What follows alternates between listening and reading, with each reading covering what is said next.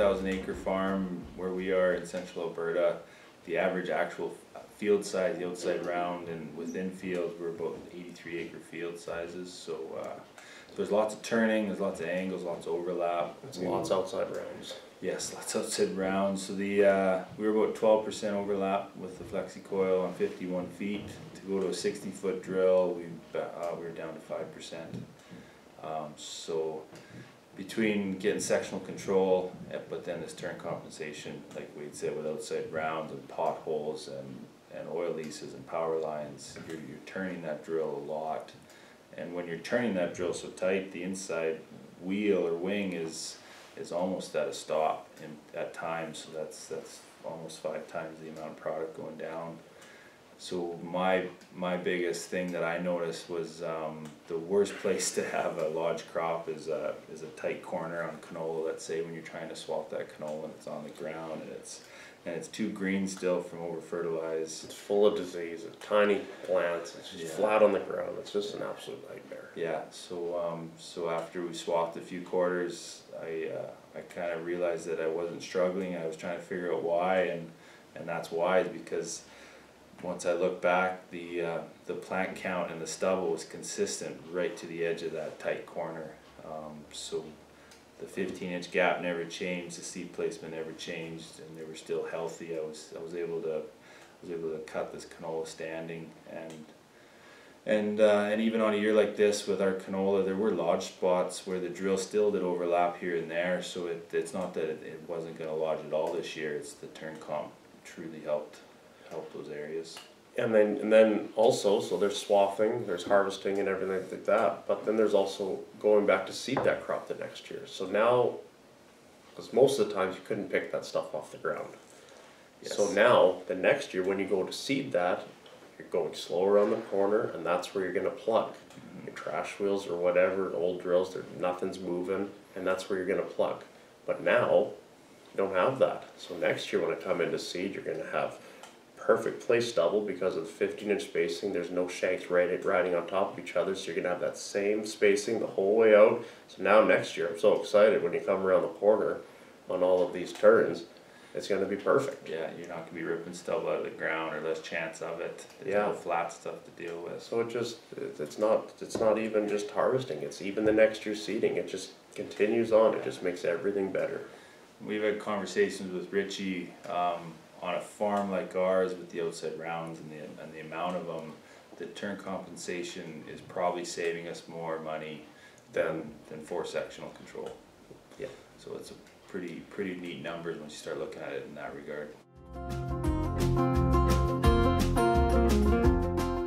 You start right at the hitch, right? I mean, at one pivot point, you got 6 hydraulic lines to hook up.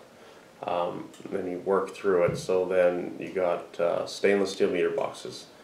You got easy calibration, like the easy. Yeah. So you got an external display there. You don't have to calibrate every single meter. You just toss that tray on one of your 4 rollers. You do that calibration for that tank. Same with fertilizer. Going into the next year, you take those calibration numbers, you toss them in, and you do a smart cal. So now we're not calibrating really more than you ever need to. You're doing it all standing up. You're not on your knees. Yeah. And then with load cells, being able to get accurate on the last fill, we never had too much or not enough to finish a field. So you take that headache away. That was phenomenal, going from an old drill like we had to a simple drill, yet had everything that a state-of-the-art drill needs. Seed growers would absolutely love this drill. Very easy to clean out. So easy to clean out. Yeah. There's nothing for it to hang up on. It's so simple, and even switching between products. So at the end of the season last year, you bounce around between canola and the last few acres of barley, and with the slide gates now, you toss those slide gates in on whether it's the canola or the barley, you pull the other ones, and you continue. So you're not having to empty it out, which was nice. I mean, that's a time savings there. So that was awesome. Yeah. And then going to the back, you got 48 openers to worry about, and So, and even when comes time to chain them, they're all right there. It's easy. You just scoot across one line. You can almost probably do them all standing up.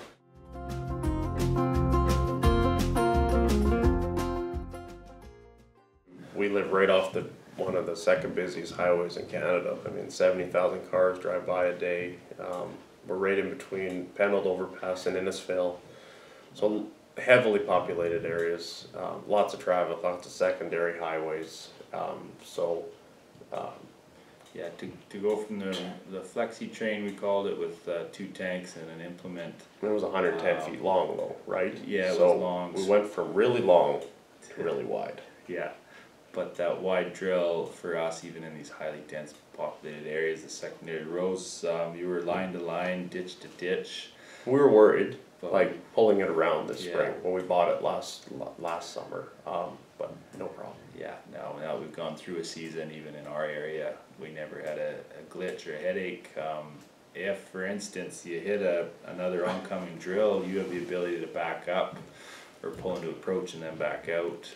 Yeah. And it does follow, just like a big grain cart, all of our tight approaches that I thought I'd have to go and work on weren't an issue. Yeah, so it's actually safer driving around than the old drill that was really long. Just crossing intersections, pulling out onto highways. People when they wanted to go and pass, they pull out and they're like, holy moly, like that thing's long, I'm not gonna pass. So now they pull out and they're by. It's safe, right? Quicker. It's quicker that way. So yeah, no problem. The width, as long as the transportation board makes all the roundabouts wide enough, no problem. Yeah. No problem. Yeah.